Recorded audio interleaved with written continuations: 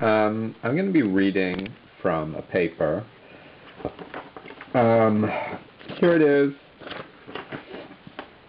It's in a journal called Hormones and Behavior, volume 55, 2009, page 621 to 632.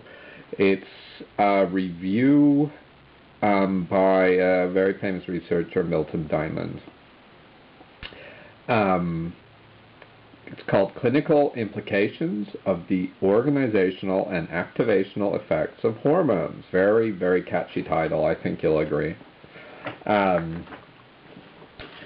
So I'm just going to go through it. This is probably the closest to the actual research on the biological basis of sex and gender that most of you will ever have come. As close as I came when I read this.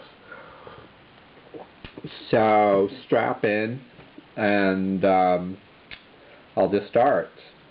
So he goes through, basically, he's arguing for something called organizational activational theory, which is that in the fetus, early androgens, testosterone, organize gender behavior. So it's not really manifest much, but it's organized, and then later in puberty. So it's the masculinization. So again, our fetus is like a prototype.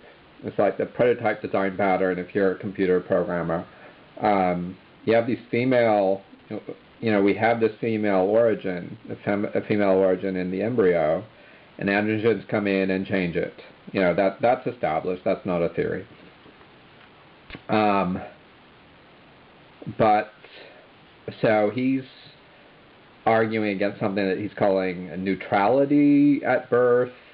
That for a long time, people thought that it was all socially constructed gender.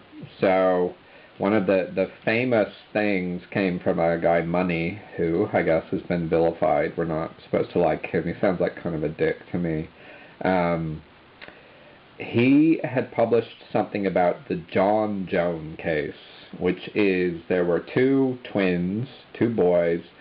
One of them, or maybe there weren't two, but anyway, this boy got his penis cut off in a surgical accident when he was very little. I think circumcision, just another don't circumcise your kids. This may happen to them.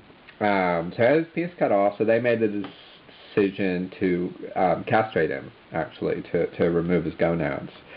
Raise him as a girl, and administer estrogen at puberty. And they never told him anything about it. So Money, for a long time, had been holding up this case as, see, David, that's the name. David is a model girl. Everything's going great. And that was held up in all the presses. So, see, they're right. It is totally socially constructed.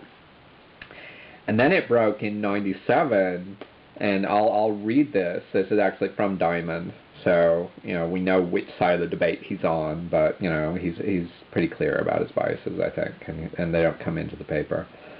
Some major indications, so I'm quoting, some major indications of David's male gender manifestation were his, so it turned out that he really wanted to be male, were his compulsion, despite the absence of a penis, to stand while urinating. I find that absolutely fascinating, that behavior, such a micro behavior at that detail could be biologically determined. That we have some brain structure for standing while urinating. And actually also remembers me, I did not stand. I sat on the toilet seat for my whole life until I was, 35 or something, or 30 at some point. I decided I wouldn't be more manly. But, I always sat while urinating. I never really told anybody about this. Another is his, back to the quote, his preference to play soldier, his refusal to wear a dress, and he was saving his money to buy a truck or a toy machine gun. And this boy had never been told anything about, about his history, about how he became a girl, you know,